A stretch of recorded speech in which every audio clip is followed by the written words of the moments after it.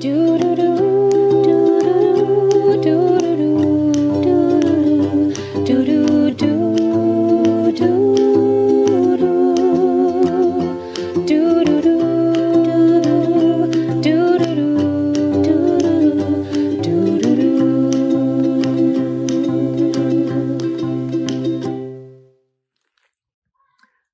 there. Welcome to the Nature Journal Workshop. I'm your host, John Muir Laws. Today, let's take a look at the power of adding numbers in your Nature Journal notes. We've got three languages which we use to describe and record our observations. We've got words, pictures, and numbers. Those numbers are really, really powerful. When you find the numbers in your observations, you are using a kind of specificity, a kind of exact language that will get you to think and make observations in a different way. When you record observations with numbers, it forces you to be really precise. And this is very valuable. So let's take a look at some observations that I've been making this afternoon, and we'll see how I can include more numbers on the page with what I'm doing. Let's go there now. Today we're experiencing a really intense heat wave, and all the birds are responding to it. Where I see little warblers and other birds around, everybody has their mouth open.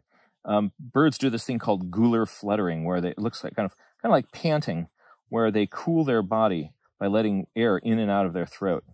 They're also in these strange postures with their wings up away from their body to allow better air circulation, and their feathers just sleeked down on top of their body. I found a little warbler that has succumbed to the heat. It was lying dead right next to a little puddle.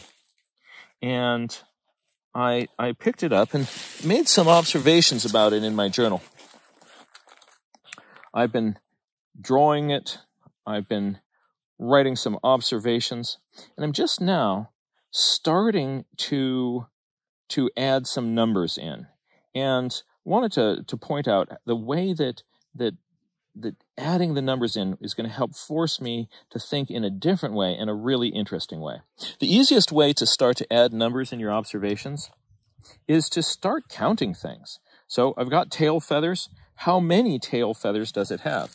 So I took the tail, I spread the tail, and it's got 6 tail feathers on each side. So I made a little drawing of that, and I've got 6 and 6 on either side.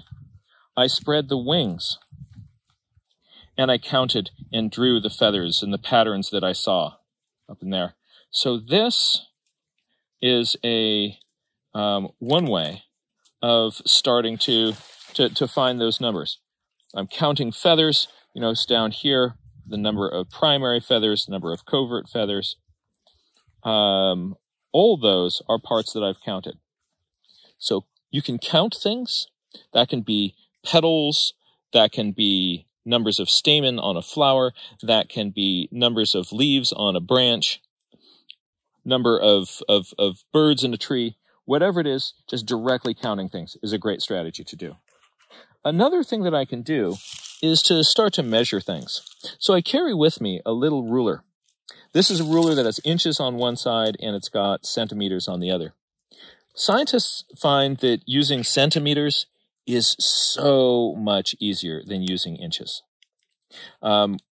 Because centimeters are divided into tens, so there's millimeters, so there's 1, 2, 3, 4, 5, 6, 7, 8, 9, 10 millimeters in each centimeter, right?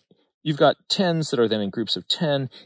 It's a much simpler system to use, and also the size of these units ends up being really, really practical for measuring a lot of things. So I'm going to be measuring my little bird here. And what I do is I just sort of try to think of places on its body that are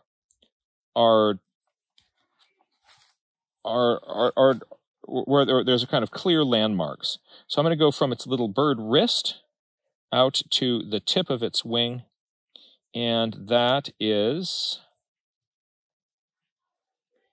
59, almost 60 millimeters.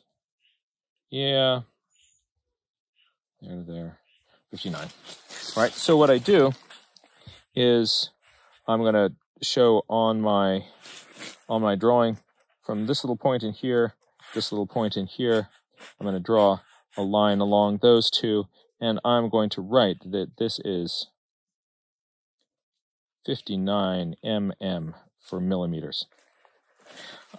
Another kind of clear measurement that I can make is just the length of its foot here. So I'm going to measure its tarsus here. Oops, that's the inches. I don't want that.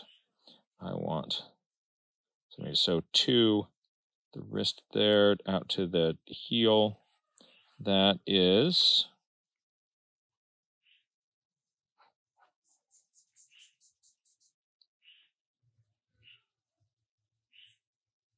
24 millimeters. So this, from here down to here, that's 24 millimeters. It's interesting. I wonder how long I made it in my picture. I tried to do that life size. That is about 20. Let's do one more measurement here. Make sure that I am. No, whoa. 21. Sorry, not 24. I'm dyslexic, and so I always have to double check my numbers and spelling. This is 21 millimeters. Maybe it'd be smart of me to redo this measurement just to be sure. There, I got the same thing. So that was 59. What about from the back of the head to the tip of the beak? Back of the head. It's a little bit kind of a rough measurement because I'm going to call that 28.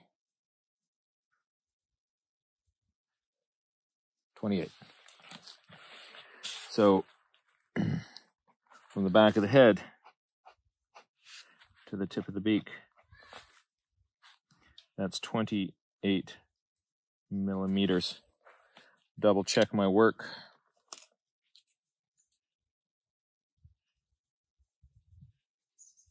Still getting the same thing.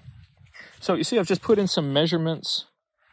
I've put in, I'm counting. I wish I actually had a little scale and could weigh this little bird. I wonder how much of the bird's body like this is water.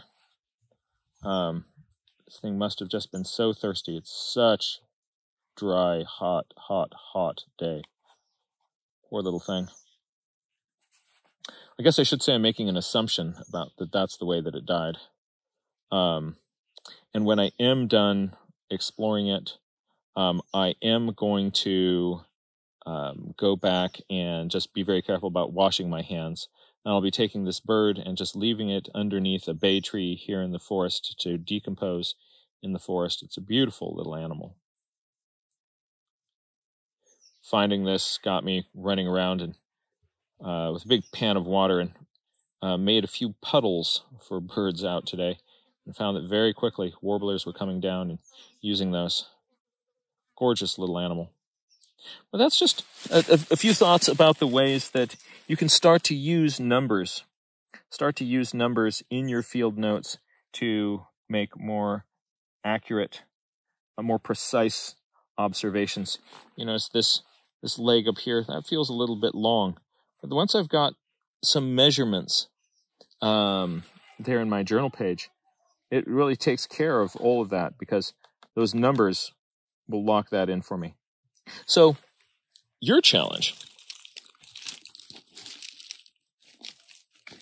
is to start making a journal page And on this page, what I want you to do is to just be intentional about trying to find things that you can count, things that you can measure, and put those observations into your journal. So start to use numbers. The more you look for them, you're going to find that you can find numbers all over the place. And the better you get at finding numbers, the better you're going to get at using this third system for your note-taking. Recommend as a tool, again, a little metric ruler. And let's see what we can get. The subject can be anything that you're looking at. You know, if you're studying a leaf, you can measure the leaf. If you are studying berries on a bush, you can count the berries on the bush. You're going to find that when you start really paying attention to those numbers, though, the level of precision in your nature journal goes way up. Let's see what we can do. Thank you for joining me today. I look forward to seeing you next time. I'm John Muir Laws, and this is your Nature Journal Connection.